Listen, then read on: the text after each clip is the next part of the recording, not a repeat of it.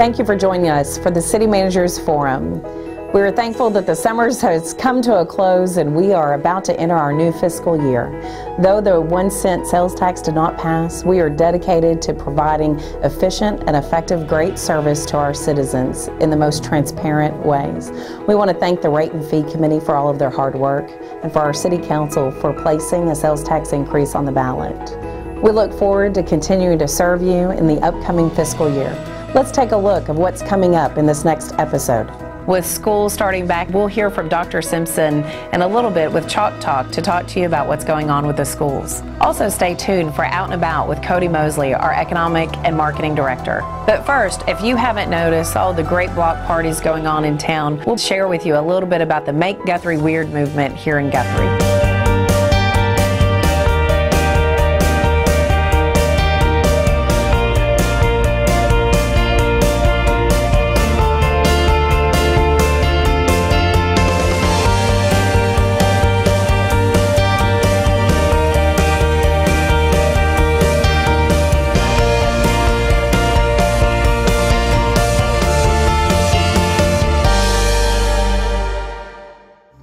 It just started as a conversation with me and my friend Becca Chappell about the slogan in Austin, Keep Austin Weird, which was a really successful, almost like, I guess it was a Keep It Local campaign almost.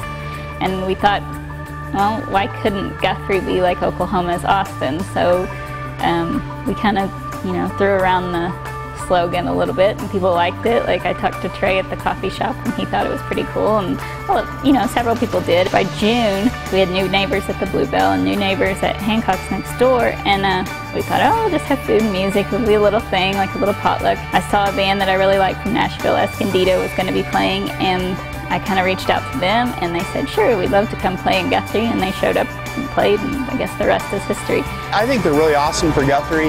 It really builds a lot of community. I know I've been really involved in kind of areas of quality of life as a vice mayor and as a councilman. It's creating that community feel internally with Guthrians in town, and I think that's great because it helps create an identity for Guthrie as a place that has a lot of things going on in town, and it's a time that we can relax. It's a time that we can bring in some culture and some. It also brings people from out of town, as far as Oklahoma City and this whole region, Crescent and Kingfisher and Stillwater. So it really brings people in to get kind of just a taste of what Guthrie can offer. Well, I think that the city has been working really, really hard on being able to make these events easy for business owners. It's easy to pull the permits to get the streets blocked off. We have been able to do beer gardens outside, which doesn't really happen in Oklahoma City very often, where you can sell 3-2 beer outside, which makes it great for our business because we're a saloon. So that has been really easy. There's been food trucks that have begin to come up for these events, which I think is great for the city. People get to experience different cuisine. They get to just have a great time, walk up to a food truck, which doesn't happen here very often. So that's been really great. People from other cities bring in food trucks. I think it will bring in business owners and entrepreneurs and people with a little creative spirit that want to come up here and add to Guthrie's atmosphere, and we would love that. The block parties, they are so amazing. The streets filled with people. There's proof that the Guthrie community wants this kind of thing. They want family-friendly events. We just need support, to help keep making them happen. And my take on it is that Guthrie is full of eccentric and wonderful people, and this just celebrates it. And so I really believe in it, and think it's a great campaign.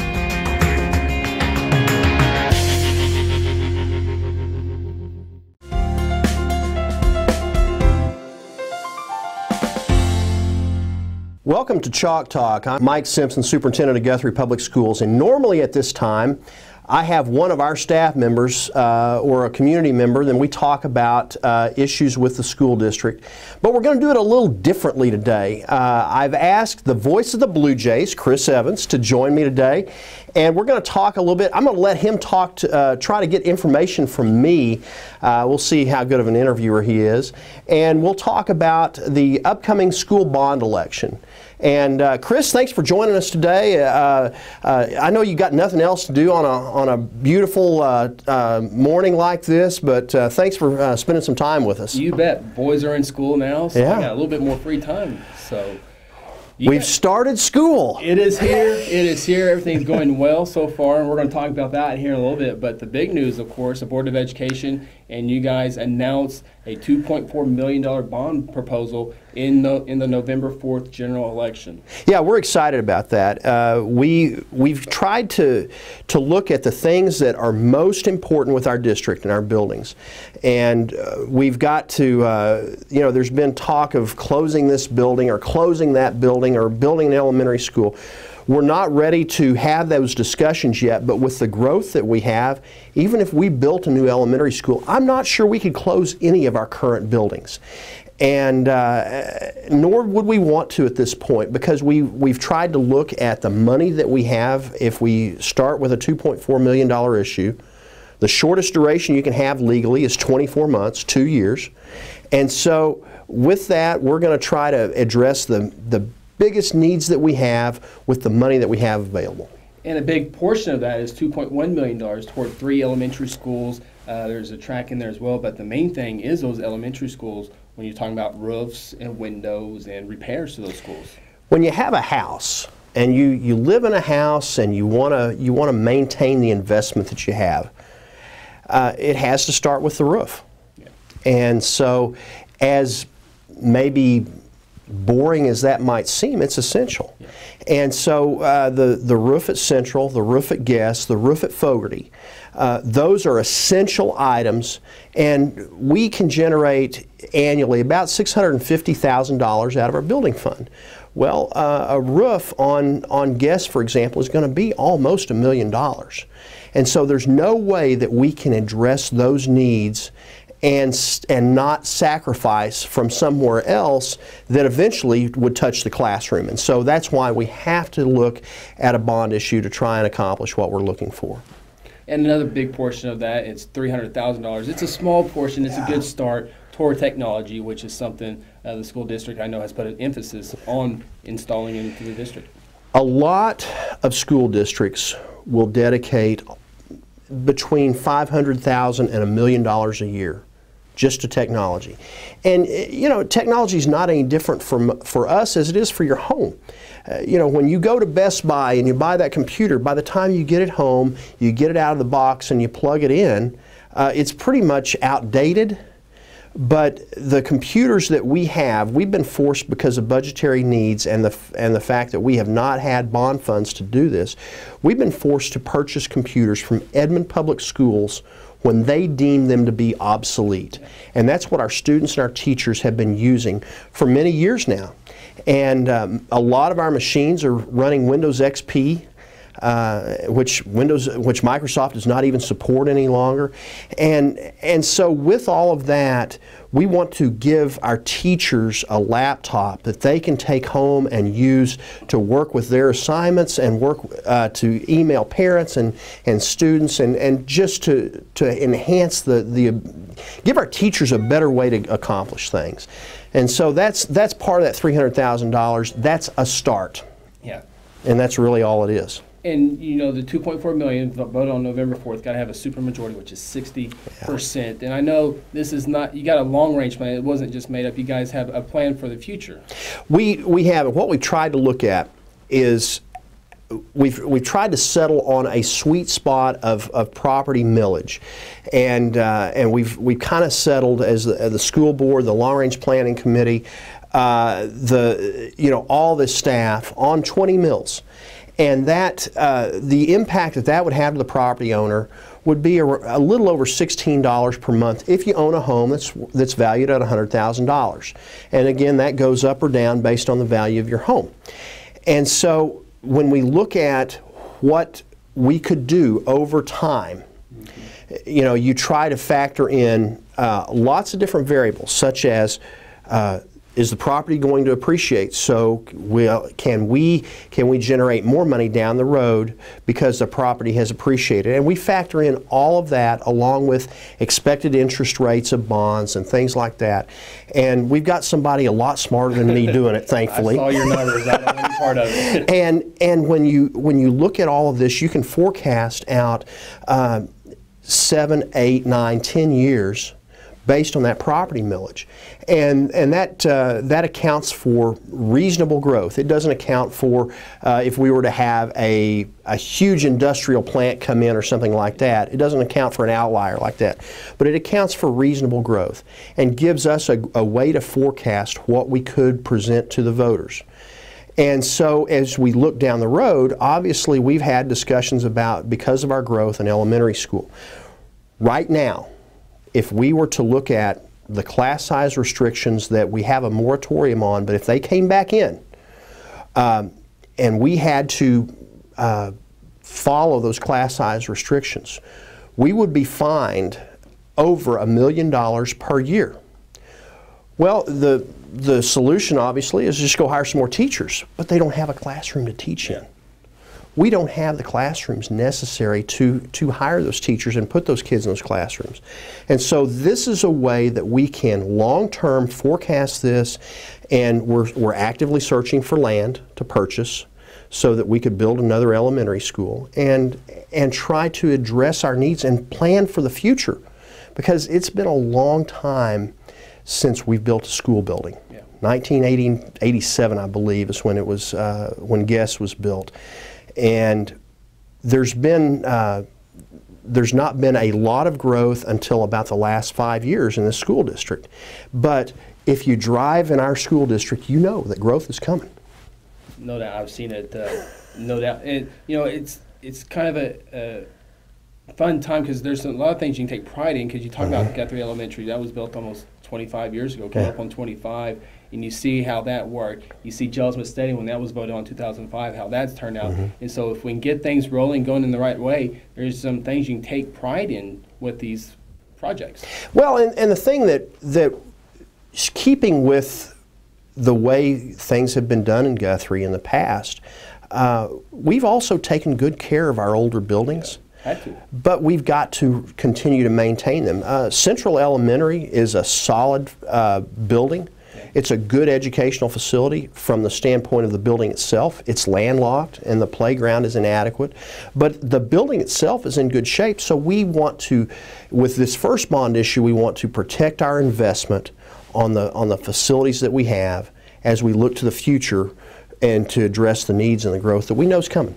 Guthrie Elementary got some new flooring in there. It looks fantastic. We put a tile in Guess last year. We need to put a roof over it, but we put carpet in at Central this year, and we do those things out of building fund. And again, that's about $650,000 a year we get out of the building fund, and then we spend about $350,000 out of that just in maintaining, buying cleaning supplies and wax and all of the things that you need to take care of the building.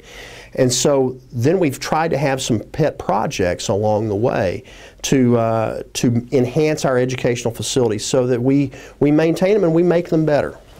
Fun time in Guthrie. I know you were in the hallways of school, first start of school. Your little girl started pre-K here in town, so it was a fun time, exciting time, first week of school. Well, one of the things that I tried to do in the enrollment process and all of this is I tried to, as much as I could, be a normal parent. I went and stood in line. I went through and did I made sure that I did the proof of residency twice like everyone else does. I wanted to see for myself. It wasn't exactly undercover boss, but it was. But we were trying to. I was trying to get a feel for that, and there's some things that maybe we can refine that we're going to work on a little bit. Signatures, I can't think of how many times I had to write out my address on a form. But I wanted to do that intentionally so that I knew what our parents go through, because if I don't truly know that, then I can't be sympathetic to their concerns. Plus, when somebody comes to me and they're mad about the fact that they have to present 2 proofs of residency, I can say, you know what, I had to as well. Yeah, yeah. Exciting time. Your staff seems energetic. Administration seems energetic. The best start of school that we've had since I've been here, and I say that with a real tinge of optimism, because we've had some challenges at times, and we've had some growing pains with transitions in leadership. Those always happen, and then we've had some things that have been handed down from on high, above me, above our school board, that we've had to adapt to. And as those things come, sometimes they're painful, and sometimes we have to adapt. And our staff has done a tremendous job of getting there, and every day giving our kids the best they have. It's a fun time to be in Guthrie. I know we'll hear a lot more about the upcoming bond election, but always fun with school's back in. And did I do okay? You did all right. We might just have you back. Well, I don't have the right questions that you have on the hot spot, but appreciate your time, Dr. Simpson, and we'll have the rest of a good school year. Chris, thanks for coming and talking with us today and being with us. Thank you. It's been Chalk Talk with Dr. Mike Simpson. Now we'll send it to Cody Mosley for Out and About.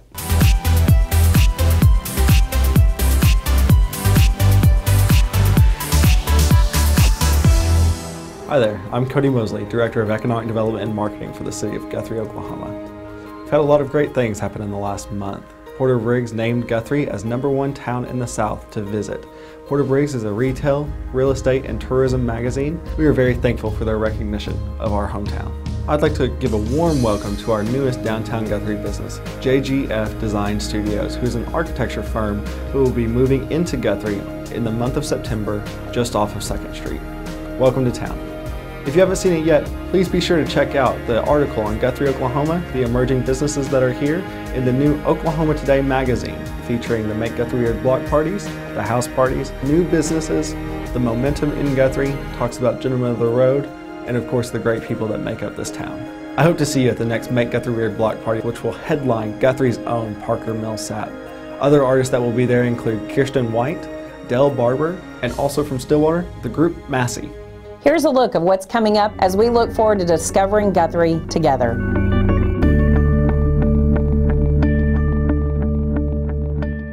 And now for the official spelling bee rules.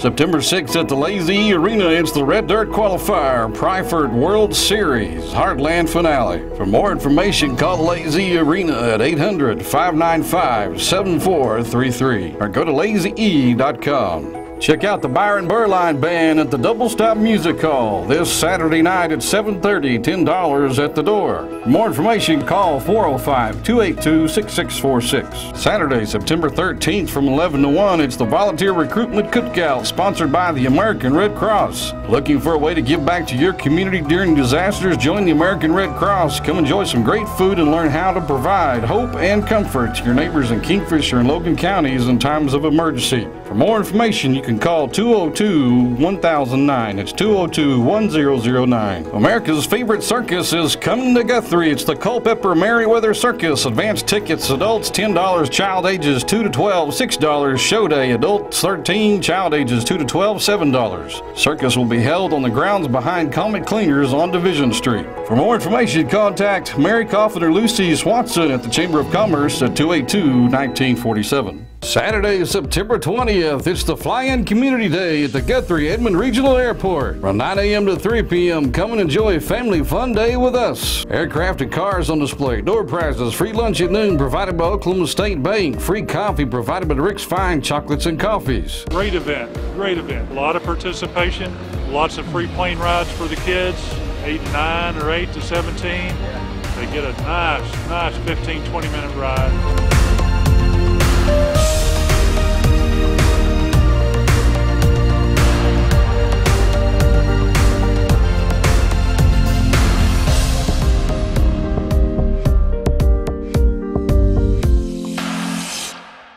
September 20th, Byron Breland Band, 7:30 at the Double Stop Music Hall, $10 at the door. For more information, call 282-6646. The Make Guthrie Weird Block Party, Saturday, September 27th at 5:30, in person, Parker Mill Sept. Plus performances by Dale Barber, Kirsten White, John Calvin Abney, and Massey. Saturday, September 27th to 28th is the Oklahoma Wildlife Expo at the Lazy E Arena. If you've never attended our Wildlife Expo, now's the year to do so.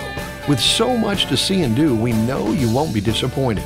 And if you've been to the expo in the past, bring a friend this year and get them excited about the outdoors too. Either way, we'll see you at the Lazy E Arena east of Guthrie. First weekend in October, the 2nd through the 4th, it's the 18th annual Oklahoma International Bluegrass Festival right here in Guthrie, Oklahoma. For a list of who you can see, go to oibf.com or call 1-877-203-1206. October 4th through the 5th in historic downtown Guthrie, it's the Guthrie Escape Art, Wine, and Music Festival. Saturday from 10 to 7 and Sunday from 10 to 5 with the assistance of the Oklahoma Arts Council. For more information, call 260-2345 or 282-7778.